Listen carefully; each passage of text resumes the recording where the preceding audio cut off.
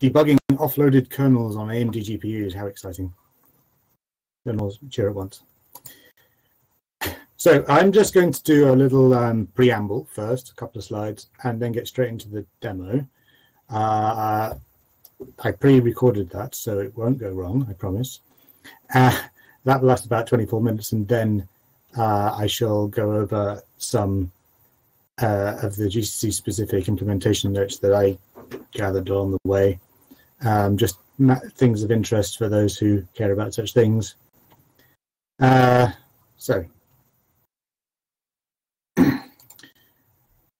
So about me, I am Andrew Stubbs. Hello. I started at Code Sorcery 13 years ago, and then we were acquired by Mentor Graphics, and now part of Siemens. So I still have my old one though, so I don't have a Siemens top yet. We need to get that organized. But we're still doing the same old business. For those of you who know the name from years back, it's just different bosses. Most recently, I've been working on the AMD GCN backend, for which I am co-maintainer. Also been contributing to the OpenMP and OpenACC for both GCN and NVPTX, and also the dwarf support, for which we will be using in this demonstration. That is the GCC's dwarf support, not the GDB's dwarf support. That's the job of Rock GDB team. They are not in our team. This is developed by AMD as part of the Radiant Open Compute project. So they've taken the GDB and they have modified it so it can do heterogeneous debug. Tony, that's the name. Tony just talked about this on Monday, so if it's sounding familiar. It's basically GDB allows you to see both x86 and GCN code in one session seamlessly, and it's rather good. And we're going to demonstrate it. This works on, as far as I know, GCN 5 GPUs upwards. That may be oversimplistic, but I know it doesn't work on my GCN 3 ones that I have. So that's the Vega models onwards. If you install the Linux drivers to use the cards, the Rockham drivers, then you get the debugger as standard. It's squirreled away under opt Rockham, but it's there. And you can get this for Ubuntu, CentOS, Red Hat, and SUSE Enterprise, and probably other ones as well, but those are the ones that are officially supported by AMD and Rockham. These links take you to the generic Rockham page and the one specific to GDB if you wish to do further reading. The compiler I'm going to be demonstrating today is a development from the development branch, the OG11 development branch. We have better support for OpenACC worker threads and also the debug. All of this stuff is in the process of being moved to GCC mainline. The patches are submitted and being reviewed or being reworked. If you wish to build the development branch yourself, the instructions for building any compiler or any branch are there on the wiki. You have to go and build yourself an LLVM 9 install first, because that's the assembler and linker we use, and then you download the compiler and newlib and build and have fun. If you want binaries, the last GCC 11 official releases are available in a couple of Linux distributions. I'm aware of Ubuntu and SUSE. There might be one for Red Hat, but I don't have access to the package repo to have a look. Or easy access anyway. But those are not the development branch. They won't have much of this debug stuff. Hopefully the upcoming GCC 12 will have pretty much all of this stuff though, and then the official channels will have it. Right, so onto the demonstration. Here's one I made earlier. External video. Now this isn't the most dynamic, I do apologize, but it should explain everything. Over to past me. 4 demos today, 2 simple ones, one each for OpenATC and OpenMP, and 2 more interesting ones for OpenATC and OpenMP. So let's get started on the first one. VI Demo 1. Here is our simple program. So this is the OpenATC example, and it is a very simple program. It doesn't do anything useful or interesting other than confirm that our device offloading really is working. This section in the middle, lines 7 to 14, are designed to run on the device, and the if statement checks to see whether it is on the device or whether it is running in host fallback mode. So if it finds itself in host fallback mode, this will return -1, and if it runs correctly, it will return 2 randomly chosen values, nothing significant there. Right, let's get to the compiling. So this is using the compiler from the OG11 branch of GCC development. Not live. Some of these features are not in mainline just yet. It's very soon. So I have got OpenATC mode. I'm going to disable optimization and turn on debug info, and I'm going to switch to the GPU device that I actually have here, which is a GFX 908 device. Demo 1 is the source. Compile, done. Let's just check it works. B is 2 is the correct answer. So, debug it. Rock GDB, a.out. I'm going to switch to TUI mode so that you can see what's going on better, and because I like it. So here's our program, same as we just seen in the editor.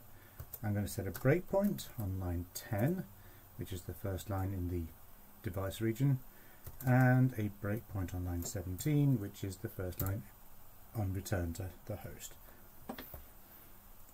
If I do show you what the breakpoints look like, you can see that we have the host breakpoint there in main and the device breakpoint in main.ompfn0.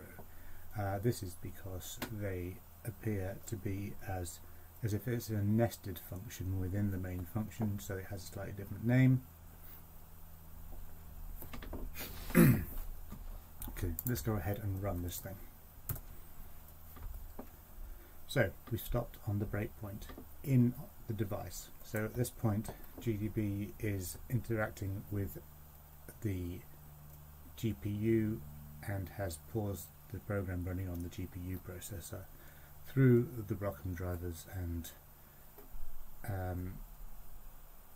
whatever it is that AMD have done to work this magic.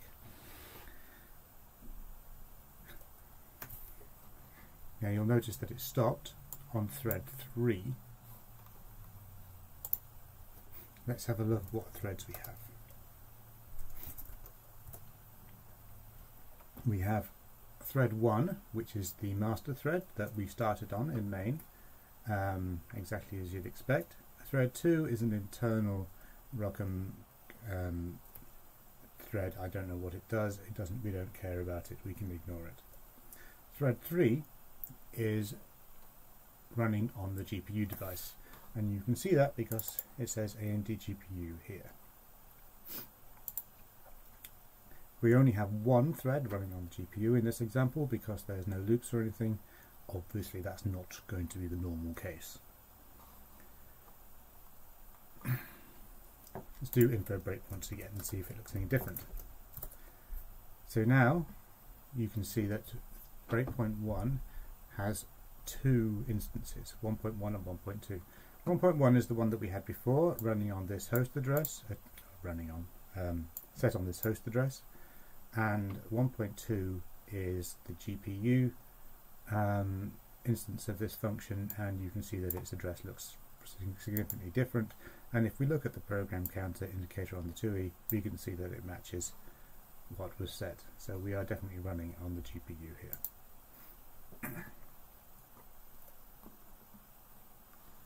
If I switch to thread 1, see what's going on over there. No, still also available. Where are we? Backtrace. We are deep down in some library code.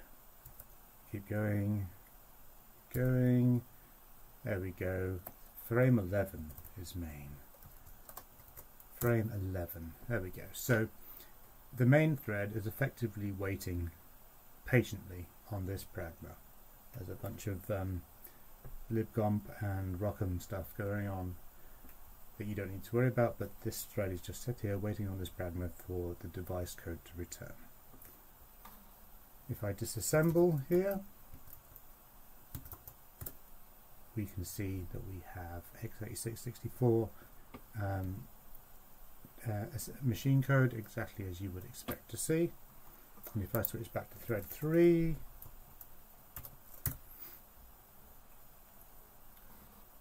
and backtrace here, then you can see that just like running a thread on the host, there's no real history here. It's just entered at the point it was told to enter. We do have this artifact from an improperly terminated stack, but we don't need to worry about that. We just have the one function on this backtrace. If I disassemble here, by magic, the Rockham GDB has detected that this function is running GCN code and has disassembled GCN code. You can also see that this is not function main, this is function main OMBFN0, as expected.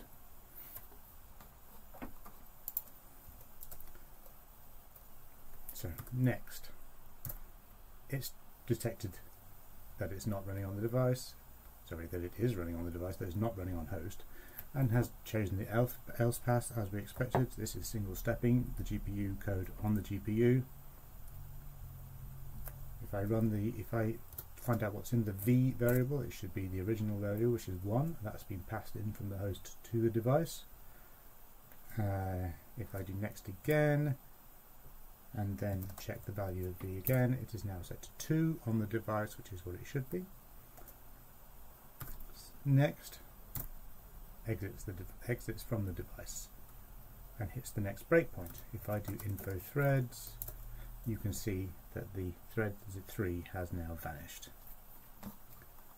And if I do print V again, you can see that the host side value of V is now 2 because the value has been passed back from the device. So, end of demo 1. Clear demo 2. So, demo 2 is very similar, but this time for OpenMP, and it's simplified so there's less to look at. We don't have the conditional.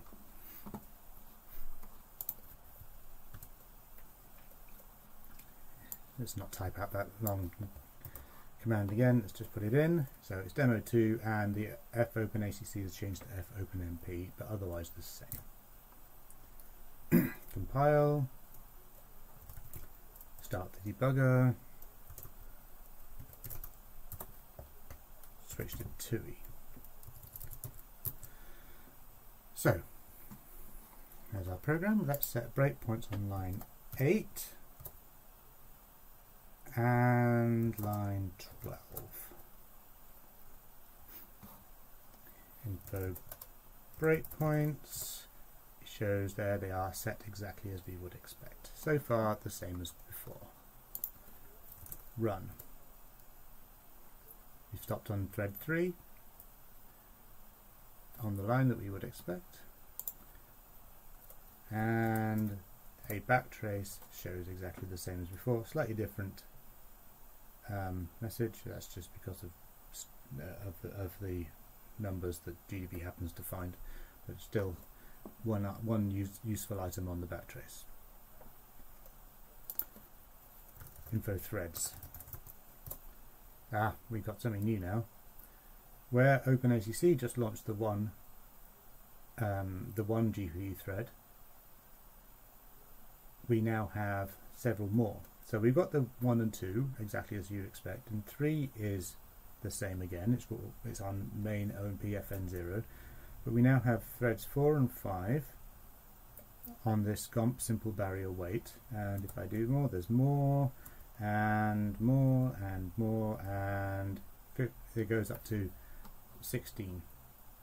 So we have what's happened here is that OpenMP always launches a whole team, and a team is, in this instance, has 16 threads. Only one of them is active.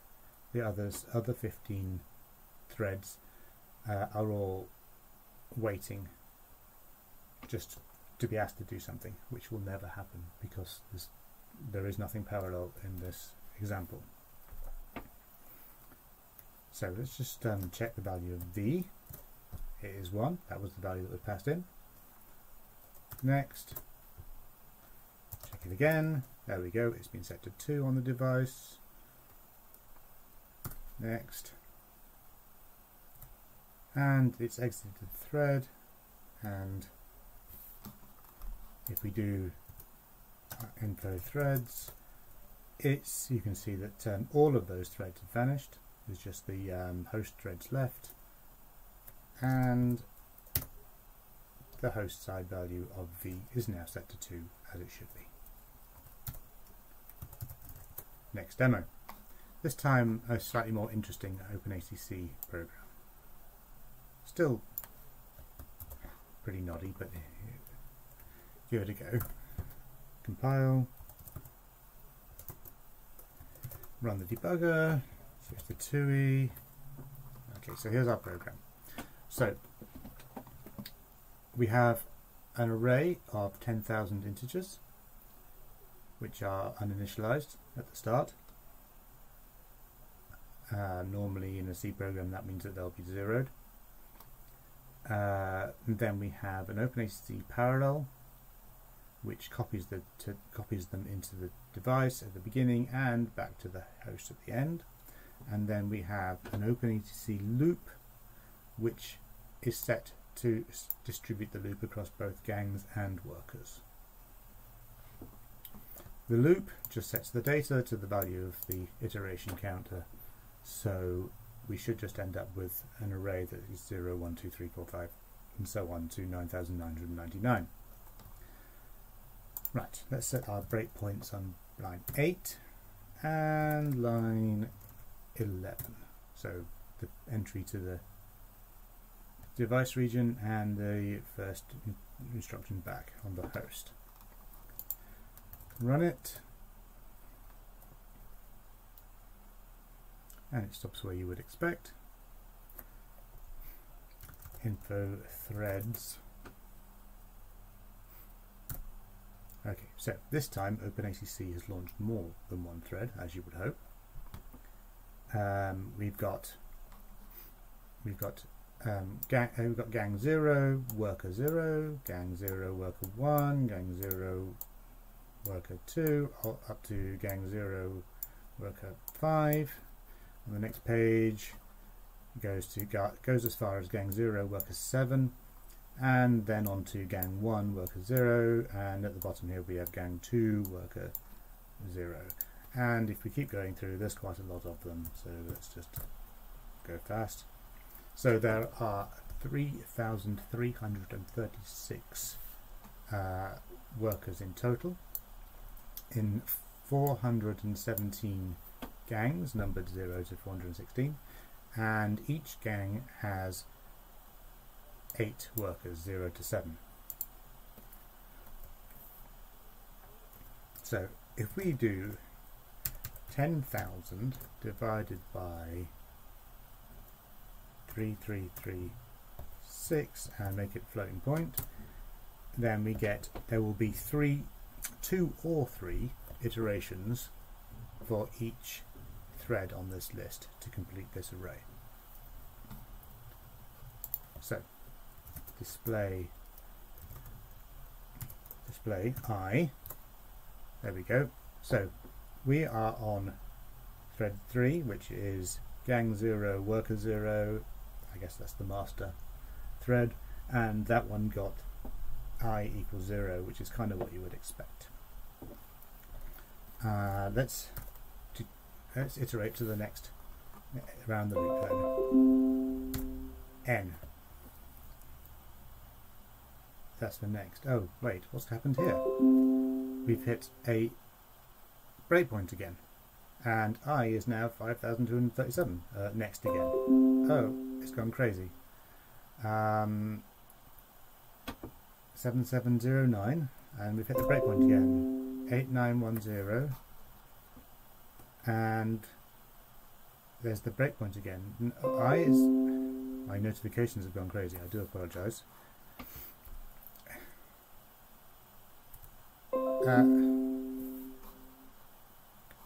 I'll shut this off. So we've got this problem. We keep hitting this breakpoint, and actually this is expected because the breakpoint is set without any conditionality for thread. It's going to get hit as many, 3,336 times. So we need to do something different. Now, if you are familiar with thread debugging on GDB, you may be familiar with the scheduler locking feature. And we could indeed set the scheduler locker on, and we could single step a thread, and the other threads would just sit and do nothing. But on the GPU we have a problem because we have hardware synchronization instructions, the barrier instructions. And what happens is that if the hardware hits one of those and the other threads are not running, it will just sit there and wait. And the knock-on effect of that is that our program hard locks up, and our debugger locks up with it, and then we can't. And the only thing to do is to kill it from another terminal. So we're not going to do that. What I'm going to do instead is I'm going to start with a fresh run, so that we're back at I equals 0, and I'm going to disable breakpoint 1, so it's not there anymore. It's there, but it's not doing anything. So if I say info breakpoint now, you can see that enable N on breakpoint 1. So now if I do next, we'll wait while the breakpoints run. There we go, I equals 8. Now you might have expected that I will be equal to 1 because it comes after 0, but what's happening here is that the workers in gang 0 are striding over this array. So we get n equals 0, n equals 8, n equals 16, and that's 3 iterations, so we should be done. And indeed we are. I equals 10,000 is the end of the loop. So next, there we go, we have exited. So p data, print data, there we go, 0 to a lot, incrementally. This is worked as expected.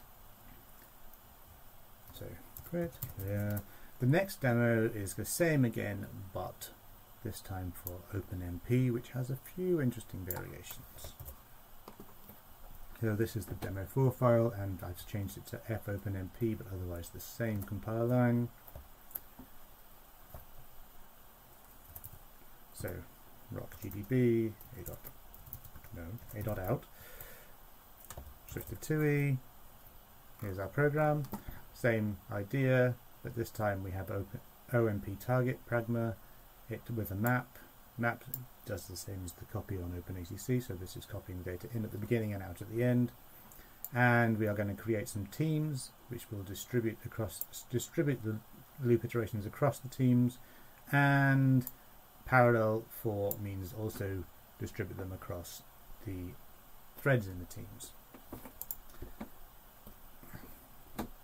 So let's set breakpoint on line 8, which has actually gone to 10, and breakpoint on line 14 to catch the exit. Info breakpoint shows exactly what you expect, except now we have FN1, not 0. This is one of the differences with OpenMP debugging. So if I run this and do a backtrace, you can see that OMP FN1 has been called from GOMP parallel, which was in turn called from OMP FN0. This is because the .0 is where the code for the whole team is. There wasn't any team specific code outside the loop in this case, so the only thing it did was to launch all the workers. They're not workers, it's not OpenACC. To launch all the OpenMP teams, threads within the team. So the master one shows up on our backtrace here as FN1, and FN1 is where the thread specific code goes, which in this case is the contents of our loop. Info threads shows that we have a good number of threads, as you would expect. All of them stopped on this FN1 this time. So we have teams of 16 threads, lots of them. How many did we get? We got 120 teams of 16 threads, which makes 1,920 threads altogether. Let's just see what one of the slave threads is doing. So I'm going to switch to thread 4. So you can see here that this is team 0, thread 1. So this is the first slave thread. Let's have a look. Backtrace. So here we're running in .1 as expected, but this was called from GOMP thread start and GCN enter kernel. These are libgomp internal functions, which were called from the original team startup code. So these were sitting in a pool just waiting to be told what to do, and when the master thread sent them a function pointer to call, that's what they did. So from the debugger point of view, you just need to be aware that these things are running in a slightly different way to what they do with OpenACC. You get a different backtrace, but it's not a really big deal. Let's go back to the master thread. And where were we at? We were looking at this iterations, weren't we? So display I shows that I equals 0. So the master thread has once again got 0, which is good. And 10,000 iterations divided by 1,920 threads means that each one will iterate 5 or 6 times. Mustn't forget, disable breakpoint 1, or we're going to get the same problem again. Next. There we go, move to the next line. Now I had this dummy thing, and you may be wondering what this dummy thing is about, and this is a workaround for a problem which is probably not specific to GPU debugging but just debugging in general, that the entire contents of this function has ended fn.1 has ended up on a single source line, and when you do next, the debugger is going to keep going until you get to a different source line, and that's going to take a very long time if there isn't a next one. It's going to run through all the iterations of the loop and then exit the thing, because that's how the debug information is formed. So I put this dummy line in so that we have something to next over. That's all it's for. So next iteration, iteration 2, I equals 1. This one is not striding, you'll notice. This is good. This is just going to run through them one at a time. And there we go, we've run out of iterations. It was 6 like we thought it might be. We're into an internal function of libgomp. No need to worry about that. Next again gets us we've exited. So so we're done. This is the finish. We can check the data, and it's written it correctly and sent it back to the host as we would like. Right then, demo over. Thank you.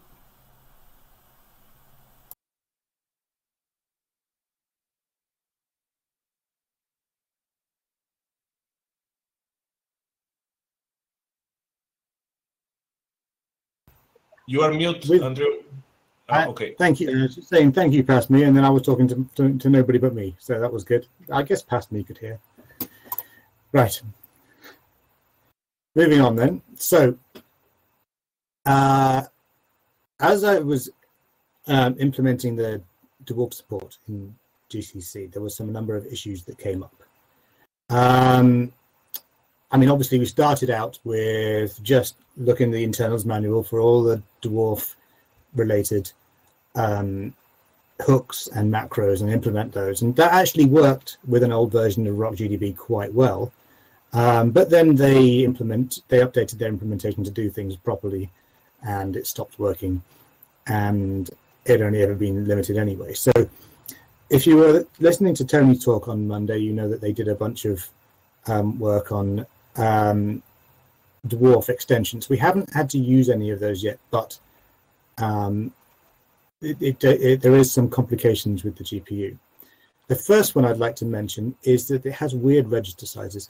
It's a 64-bit architecture in the sense that address is a 64-bit, and it has 64-bit instructions, and well, it has bigger than that in some cases.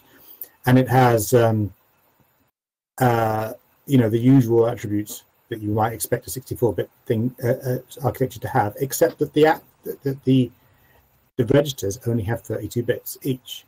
Now, it's not a problem for the instruction set because, you know, it can use pairs of registers just fine. But it was a problem for the dwarf representation.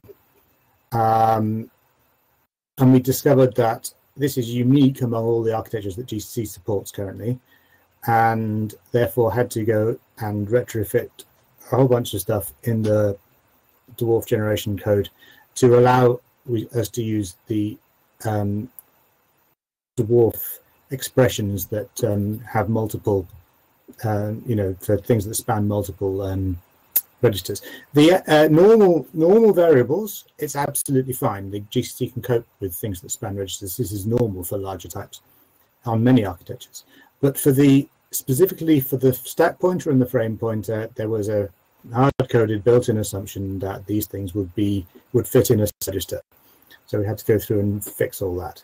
And dwarf itself kind of assumes the same thing. It does provide expressions to express that the register spanning, but it all of the shortcut ways don't work. You have to use the full-on expression. So that was an interesting project. In the end, I ended up using C++ overloaded operators, so as not to have to edit too many places in the dwarf code. The code mostly looks like it did, but it actually does magic things behind the scenes. The next one is the early debug information. So the offload supporting GCC, unlike other compilers that do offloading, is built on top of the LTO structure. So there's just one parsing step, and then, you know, it streams out the internal representation, and then the offload compiler streams that in and does what it wants with it. But it only gets a portion of the program code. It doesn't need all of the host program, only the offload bits. And normally when you do LTO, what happens is that the LTO objects contain some debug information pre-made. And then at the end of the LTO, when the compiler's generated actual assembly code and knows where everything is, it generates the rest of the debug, and then the two are put together by the linker. This also works for offloading, except for the fact that the early debug that comes with the LTO representation is in x86-64 format. We only support that so far. I mean, I guess it's in host format. And so we had to do some work in the Nook offload helper tool to rewrite this. So it does binary editing. It loads in the LTO object, extracts the ELF sections that have the debug code, creates a new ELF that has the correct ELF headers on it, and then goes through and converts all the relocation codes from x86 64 to AMD GCN, and then it weakens any references to symbols that may not exist, because the early debug code contains a bunch of stuff that's not relevant, and you end up with link errors, which is annoying. So we just weaken those, and that just makes the problem go away. So that was an interesting project. This one, I believe, is committed upstream already. Both of these two are. You don't need the dev branch for that. This one, though, you do. This one is in progress. So as I said, you only get the program code for the bits that actually get offloaded. The offload compiler isn't expected to offload the whole program again. And this ends up with an interesting problem where the debug information ends up nested inside a host program function, but doesn't exist on the target. There's no problem with this in terms of running the code. It's just a convenient organizational setup. But GDB said, well, this function doesn't exist, therefore any debug information I have for it is completely irrelevant, and just threw it all away, and we got nothing. So I had to fix this on the OG11 branch, and it has been submitted upstream for the main line, but it was rejected. It wasn't the correct fix, or Abid already decided it wasn't before he did it. Anyway, Abid is working on the proper solution for this, so we will get there soon. We will definitely be in GCC 12. And address spaces. This is one of the things that requires dwarf extensions that Tony presented. Last time I tried to implement this, I did actually come up with a patch that did it according to the specification, but GDB didn't support it, so I couldn't test it, so I haven't put it on the branch. Tony now tells me that the next major release of the ROCm GDB will have support for this. No date for that yet, though. So I shall be getting back to this at some point in the future. But it needs address spaces because there are more than one memory. There's more than one memory on the device, and they all have addresses that start at 0 or whatever. But you need different instructions to access different memories. And well, GDB needs to know which one an address is in, or it's going to get something that is meaningless. This is only a problem for gang private variables right now. You ask what the value of that is, and it says, I don't know. And then the next one is another of the extensions that are required is for getting pieces of vector registers. The GPU is interesting, in that it's different to CPUs. In most CPUs that I've encountered, you get a complete set of instructions for scalars, and then you get a limited subset of stuff that you can do on vectors. And as long as you're inside that sort of stuff, which is mostly computational stuff, then you're fine. The GPU is the other way around. You get a full set of instructions for vector registers and a subset for scalar registers. So there are some operations that we can only do by putting the scalar in the bottom of a vector and setting the vector to a width of 1 and running the vector instruction. This happens quite a lot. Things get moved backwards and forwards between the register files. It's an interesting thing. But when you try and debug the program that's done this, GDB just, you say, show me the value of V, and it gives you 64-bit wide vector because it's in a vector register. and then if you try and do debugger expressions with that, what you get is obviously nonsense. I mean, it doesn't work. So we need to implement some of the proposed extensions to make that work for ordinary scalars, and equally so for vector variables that are not 64 lanes wide. And in general, debugging vector code is hard, which is why I didn't do it anyway. If you notice, I set my demo to gang and worker, not to vector parallelism. So, questions? What do you think? Questions? Shared notes are loading. We've already answered that on the chat already. I don't know whether you can attach to a running program. I have never tried it. I mean, I've been concentrating on trying to implement the debugger support, not the debugger itself. Tony did say something about it on the chat. Let me scroll back. Yeah, sorry, it does, Andrew. Okay, it does. Okay, good. That'll be handy for next time it hangs up on me. I shall try that. You'll notice I also compiled everything with O0 because, as with anything, debugging optimized code is less well supported.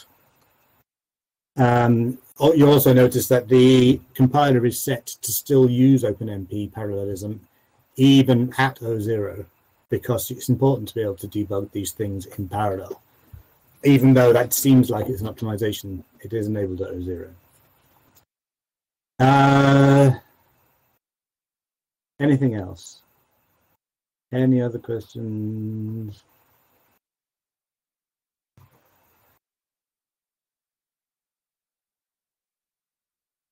Okay, nothing about this one. Okay, well, I guess I'm just coming up to time anyway. So thank you, everybody. And I believe my slides should be available on the page shortly, if they're not already. And the video is not public on YouTube, but the URL is in the presentation.